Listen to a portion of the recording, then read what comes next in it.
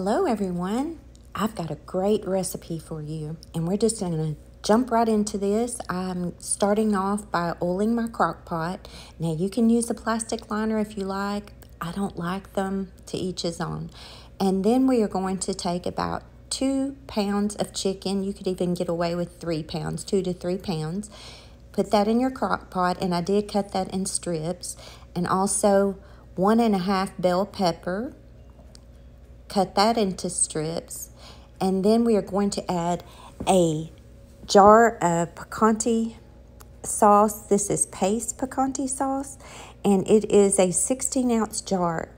And guys, this is low carbs. The whole jar is like 28 carbs, and half of those are fiber. So this is a really good low carb recipe.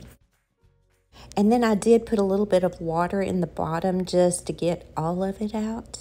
You know, waste not, want not. If you want to grab your crock pot and follow along with me, we're going to add 1 tablespoon of chili powder. 3 teaspoons of minced garlic. Yes, 3 teaspoons. Just trust the process, y'all. This was so good. Add the juice of 1 whole lime, and here's a tip for you. Put that lime in the microwave for 30 seconds, and you won't believe it, the juice will just come flowing out of that lime. And that little trick works for lemons too.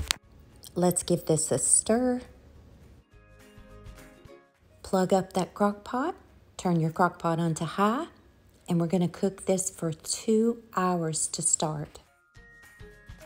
It's been 2 hours. Let's check on this. Oh, it's looking good. Now we're going to add 1.5 cup of corn. And I'm just using the frozen corn. This is a 12-ounce bag. It works perfect. And next time, I'm going to add beans to this too. Give this a stir, and we are going to let this cook for 2 more hours on high. That's a total of 4 hours on high.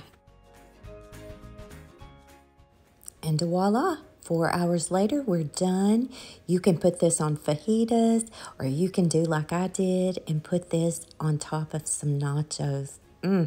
Top it with some cheese and sour cream and enjoy.